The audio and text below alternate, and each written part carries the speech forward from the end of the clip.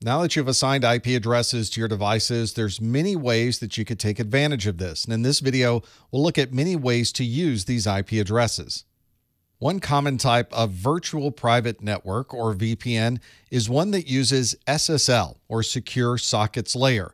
These SSL VPNs use a very common protocol, which is TCP 443. This is the same protocol that we use to communicate securely to web servers inside of our browser. This means we can avoid a lot of problems with firewalls by using this very common and well-used protocol. SSL VPNs are commonly used for end-user communication so that you can have a secure tunnel between your device and your corporate network. An SSL VPN can also be relatively easy to install. You would simply assign authentication credentials to a user, so they would use the same username and password they always use to gain access to this SSL VPN. You don't necessarily need to roll out digital certificates to everybody's workstation or configure shared passphrases like you do with IPsec. Many SSL VPN clients can run inside of a browser, or they might already be built into your operating system. You simply provide the username and password and the IP address that you want to connect to, and you've got an SSL VPN tunnel.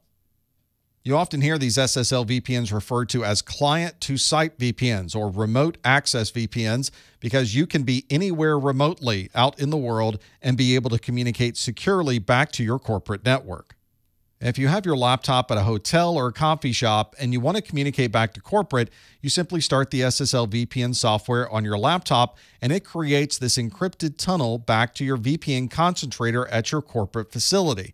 This means if anyone was to capture any of this traffic between your workstation and this VPN concentrator, all they would see is encrypted communication. Your VPN concentrator is responsible for then decrypting that information and sending it into the corporate network. When this information is sent back to your remote laptop, it is encrypted by the VPN concentrator and sent over that encrypted tunnel and then decrypted by your laptop. This means that no matter where you are in the world, you know you can start your SSL VPN software and have this encrypted secure tunnel back to your corporate network. A LAN is a local area network. We define this as a group of devices that happen to share the same broadcast domain. For example, we have two switches on our network, the switch on the left, and all of the devices connected to that switch are one broadcast domain. And we have a switch on the right. There's devices connected to that switch. Those devices are on a different broadcast domain. We often maintain this separation between different local area networks for security reasons and to maintain the efficiency of the network. But this also means that we would have to have a separate switch every time we wanted to have a separate broadcast domain. To simplify this, we create a virtual local area network, or a VLAN, which means that we can have a single switch, but inside the switch, we are logically separating these different networks into two pieces. We still have the red network on the left, and all of the devices on the red network can only see the other devices on the red network. And then we have the blue broadcast domain network on the right side, and again, only the blue devices can communicate back and forth to other blue devices. This greatly simplifies the administration and the cost of having multiple switches on our network. Instead, we can configure a single switch to act and operate as if it's multiple switches. For example, here's a single switch where three separate VLANs have been configured. We have the red VLAN, which is VLAN 1, that's for the gate room. We have VLAN 2, that's the blue one that has the dialing room. And then the green VLAN is VLAN 3 for the infirmary. So all of the devices that are connected to the red ports can communicate to each other on VLAN 1. The devices on the blue network can communicate to each other, and the devices on the green network can communicate to each other.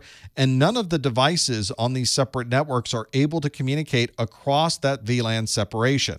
That allows you to maintain the security and the efficiency of the network while minimizing the number of switches that you need to have running at any particular time. It's estimated that there are over 20 billion devices connected to the internet, but we know that IP version 4 can only support just over 4 billion addresses. This also means that the entire address space for IPv4 has been easily exhausted at this point. but we still have a requirement to connect these 20 billion devices that are on the internet. The way we do that is by using network address translation, or NAT.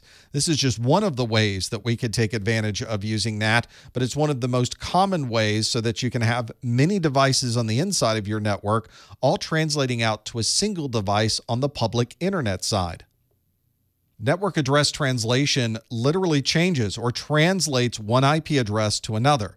For example, we have an internal network where Vala has her laptop, and she wants to communicate out on the public internet to my website, ProfessorMesser.com. When she sends traffic from her workstation, the source IP will be that of her laptop, which is 10.10.20.50, and she wants to communicate to my web server, which is 104.20.19.63. When she sends this information to her router's been configured to perform network address translation, and it changes the source IP from her internal address to the external address on the public internet, and then sends that information to my web server. When my web server wants to respond back, it simply reverses those IP addresses, has the source IP as my web server and the destination IP as the public IP address on the internet. When it's received by that router, the router translates it again back to Vala's internal IP address and sends that information down to her laptop. This network address translation happens for all of the devices on your internal network. So you could have hundreds or even thousands of devices on your internal network, all being translated to one single IP address on the internet.